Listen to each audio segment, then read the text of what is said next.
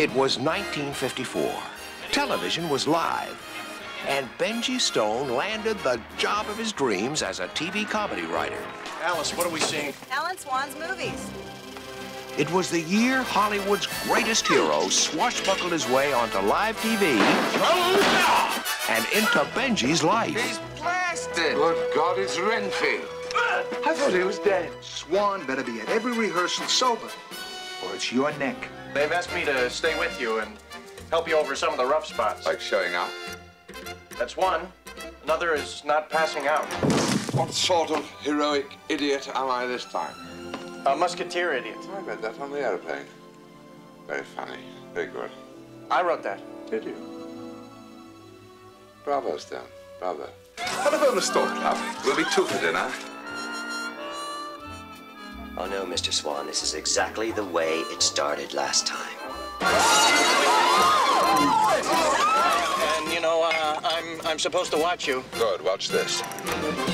Now, all we have to do is to get from here to there. I'm going down now.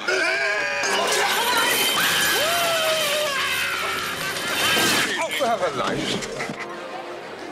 5 minutes to air. This is Places, people! Sure, this is live television. Live.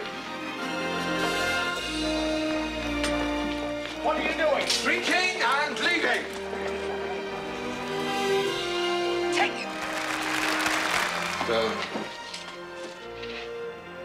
I'm afraid.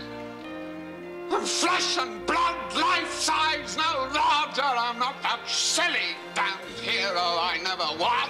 To me, you were. You couldn't have convinced me unless you had that courage. Nobody's that good an actor. I'm not an actor, I'm a movie star.